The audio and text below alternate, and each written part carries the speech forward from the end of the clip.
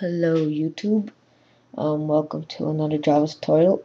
This time I'm going to teach you how to use the import, the scanner, and a random number generator. Okay, first make a Java file. I'm calling mine in, call it whatever you want. Declare the main.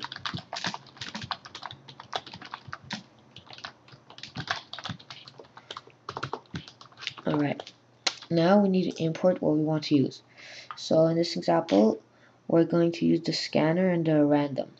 Alright, to import something, you type in import and then where it's located. In this case, scanner is located in java.util.scanner. So next, we want to import java.util.random. Alright, so now we have access to these two classes. Just for educational purposes, you can put an asterisk here and it'll import everything in the util, the java.util. But if you're only making 1 or 2 imports, or even like 3, it wouldn't be wise to use it as it imports unnecessary things. Okay, so uncomment this. Alright, so now that we imported it, we need to create an object. First, the scanner. I'm going to call mine scan. You call yours whatever you want. Use scanner. We have to type system.in in the parentheses. Okay, now we need to make the random object. Random, I'm going to call mine rar equal new random, nothing in parentheses. Alright, now we have the two objects and we could build something. Okay, let's just make a prompt for a user. Enter a number. Alright, with the scanner, you could collect information from the user. For example, a number. Int num equals scan. Notice dot next int parentheses. Notice int. Alright. So let's see. Alright, compile successfully. Alright, so notice all that happens is it says enter number and gives us the option to enter number. Nothing else happens after. So now let's add some functionality. So now we're gonna make it say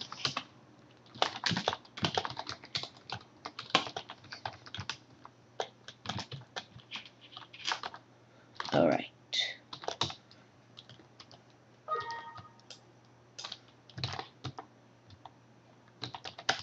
Whatever. Oh, I'm at 1 sec.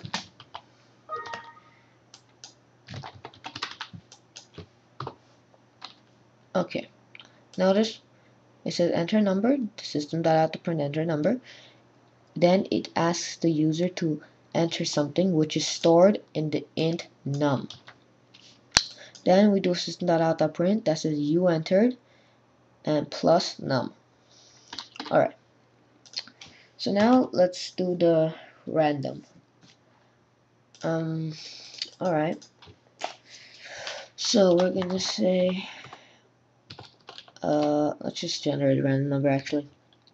Generate a random number, we need to do int num 1. Oh, you could call yours anything you want. Equals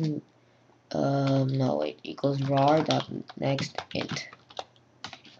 Notice rar again int. Actually in a random generator, you actually could choose how high the number generated could be. Alright, let me show you an example. So right now, let's output the generated number. So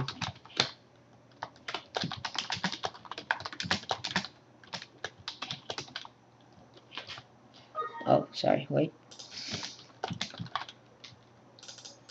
No, sorry. Okay. Oh, sorry. Alright. Random number is negative, whatever. So to make it a number from 0 through 10, we would have to do random 10. if you want to make it 1 through 10, you have to do this.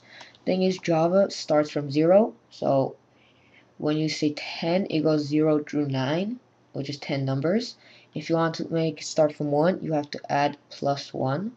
Let me just double check if I'm doing this right.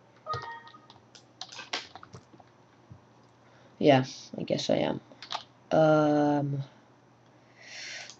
Hold on, let me just do a little test. Let's see if I'm doing alright. I guess I am. Whatever. So, if I'm doing it wrong, because I can't recall if you put this inside the parentheses or outside. Let's see what happens when you put it inside.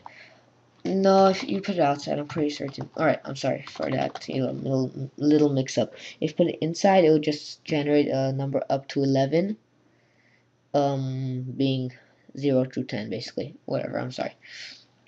Okay, basically, now we understand how a random number generator works. I'm just going to walk you through it one more time. These are the imports. You need them. Let's see what happens when we remove an import. Well, sorry you can't see this. Hold on. Okay. We get all these errors. Like, see, class random, can't find symbol. Alright, blah, blah, blah. Alright, sorry. Let me just fix this now. Yeah, I'm sorry. I know. Alright. Oh, whoops. Sorry. Alright, we're back on track. So now let's uncomment this. Alright. Now, you have to import so it has access to the class random. We have to create an object. You can name it whatever you want. We could call this Bob if we want. And we have to change this to Bob. The program still works. Okay, I just prefer it called scan. Again, same concept with this. Call Bob if you want.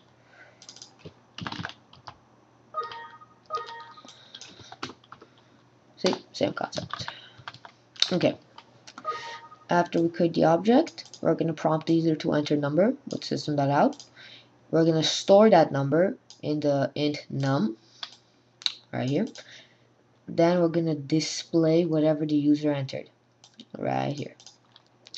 Next, we're going to generate a number over here, and it's going to be stored in int num1. This is what's generating it. We're saying random dot next integer generate from 1 through 10. 1 through 10. Alright, so then it prints out whatever the random number is. Each time it's going to be different. Like, let me just run a few instances of it.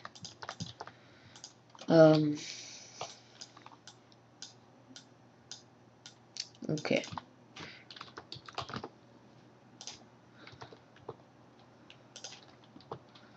Okay, I don't know why it's following what I'm writing, actually. Ironic. Hold on. It's not supposed to happen. Just random. Sorry. That was actually really strange. Okay.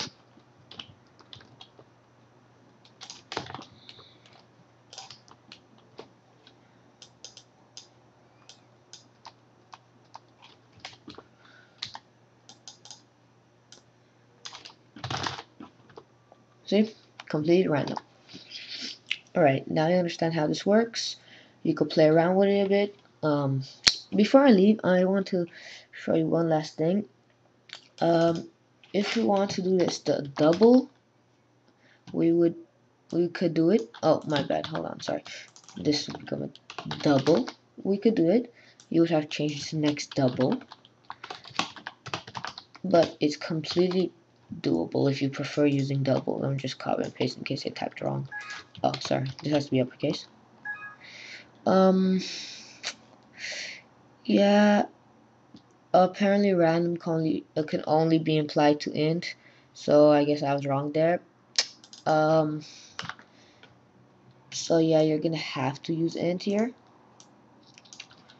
but I'm pretty sure for scanner you can use double. I'm like 100% sure on this one. Let's hope I'm not wrong again. And no, I'm not. So now you could enter 5.0, for example.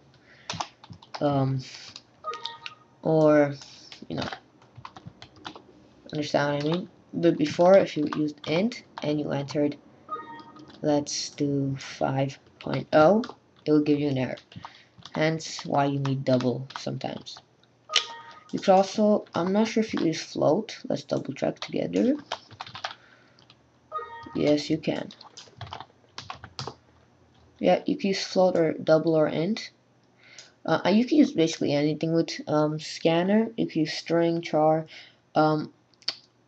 Let's just learn about strings right now before we leave. It'll be better to learn now than make another tutorial later. So pretend we wanted the user to enter a letter, like Bob. See, it will give us an error. So enter a word. So we would create a new value, a new string. We'll call it num, just to make things easier.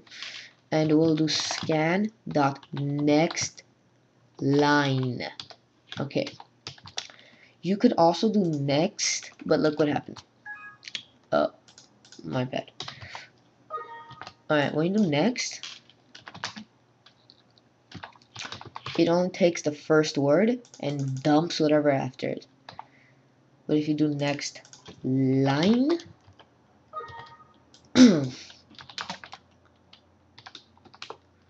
it takes everything. So it's better to use next line and save yourself the hassle. Unless, you're creating a program that asks for the first name and someone enters the first and last, they'll take only the first. So that'd be like a helpful feature. But I hope you understand. String, that's basically how you use it. In string, if you enter a number, it'll accept it. It's just when it's in a string. Basically, you can't do num minus 1. Hold on. Sorry. Basically, you can't do something like this because it's not allowed. I'm sorry. Okay. It's not allowed. Cannot be operator minus cannot be applied to java.lang.string. It needs to be applied to an int. So basically, that's why you shouldn't really store numbers and strings. You can and do something called parsing and turn it into an int, but I'm not going to discuss that now. I'll create another tutorial on it maybe. But again, you shouldn't use strings to store numbers. You can, but it's not wise. Let me just show you. You could type like blah blah blah 3. It would completely be fine. You could type whatever you want in the string, but the whole functionality of it's kind of different from an int. Same kind of with floats and doubles, kind of different from an int. So basically stick with what you know and then start, changing it up and see if you learn something new. I hope you learned something from this tutorial. I'm sorry if I'm being vague or anything. It's pretty late and I'm tired. Well, if you need help, message me, leave a comment below, or whatever the heck you want to do, and I'll be sure to get back to you. Thanks for watching the video, and see you later.